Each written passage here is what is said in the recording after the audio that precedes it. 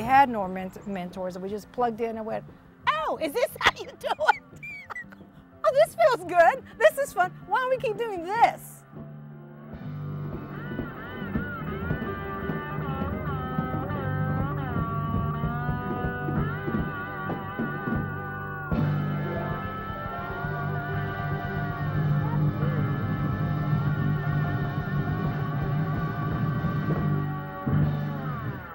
They all thought we were going to be just, you know, a sort of boutique band, and we'd have a couple of hits, and then, you know, we'd go on our merry way, sort of like Tiny Tim did with his ukulele, right?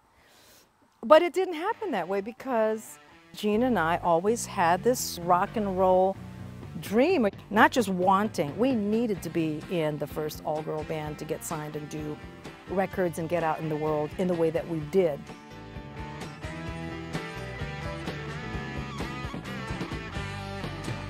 In a lot of ways, it was just one of the most wonderful experiences in our lives, okay? I mean, we knew we were forging the way.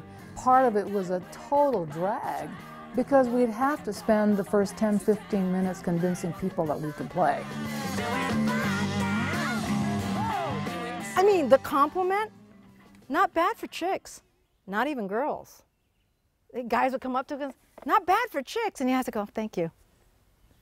Sign the thing and turn your back, you know, and make nice. It's exhausting. It's like being in a party all the time where you're just putting on your best face, but you just want to go home.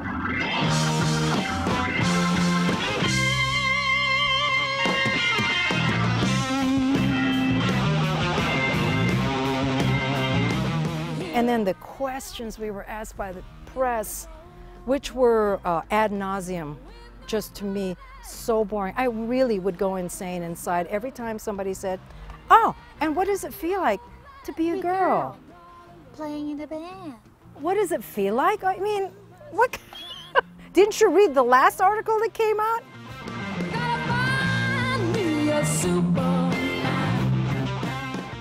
We were practicing and playing our hearts out and writing songs and being creative and changing arrangements and working in the studio and changing our sounds, and you know, we were doing all that stuff that you should do if you're in a band and you're professional and you have goals.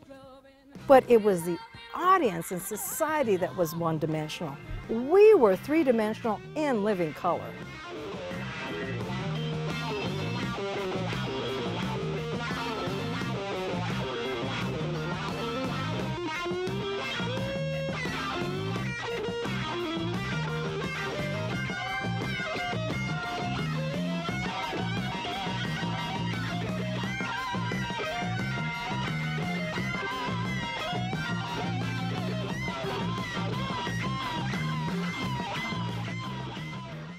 In terms of society, we were ahead of our time. So people who played, the musicians, we had a lot of recognition. They did know and see how we played and like that. But as far as the general audience, it was still a novelty, and they just couldn't quite grok who we were or what we were about. And like I said, we just didn't hang together long enough to really break through all that prejudice and skepticism. Oh, Fanny made it. Fanny made it. We didn't quite make it to Yeah, that but point. I mean, Fanny made it in the sense that we were totally poised, and I just was so tired. And so, you know, life had taken a turn for me in a way that flattened me. I mean, as far as I'm concerned, Fanny did not make it because, you know, we did what we set out to do. Yeah, but what we didn't do, we never had enough success that we really earned the money. Well, that's because I imploded. Yeah. I left the band. I had to. I was going to die.